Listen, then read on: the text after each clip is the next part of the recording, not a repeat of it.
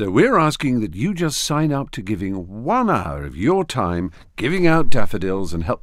Oh, Jamie.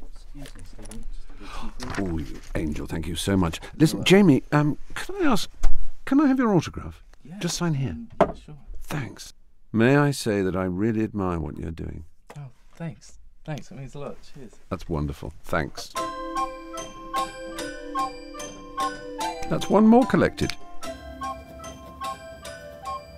Charlie, since I'm doing this for you, you wouldn't like to sign that for me, would you? That'd be great. Hello. Can I get your autograph, please? Yeah, sure. I've got a pen on me. Is it for you? Yes, Alex. Alex. Actually, while you're here, can I have yours? Oh, yes. My name's Tony. Celebrities. Excuse me. We love an autograph. I'm so sorry to trouble you, but could I have your autograph, please? But this time, we're asking for them, not giving them Lovely. out.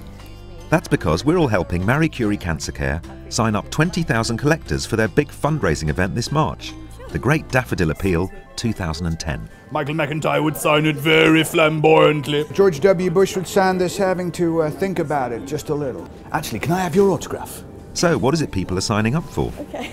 All people need to do is volunteer to spend just an hour or two with a collecting tin handing out daffodils. Daffodil? Marie Curie will supply everything needed and even help people choose the time and place to collect. Hello. It couldn't be easier. The money raised by collectors will help Marie Curie nurses to provide even more hours of hands-on nursing and support to terminally ill people and their families in their own homes. So, give us an hour.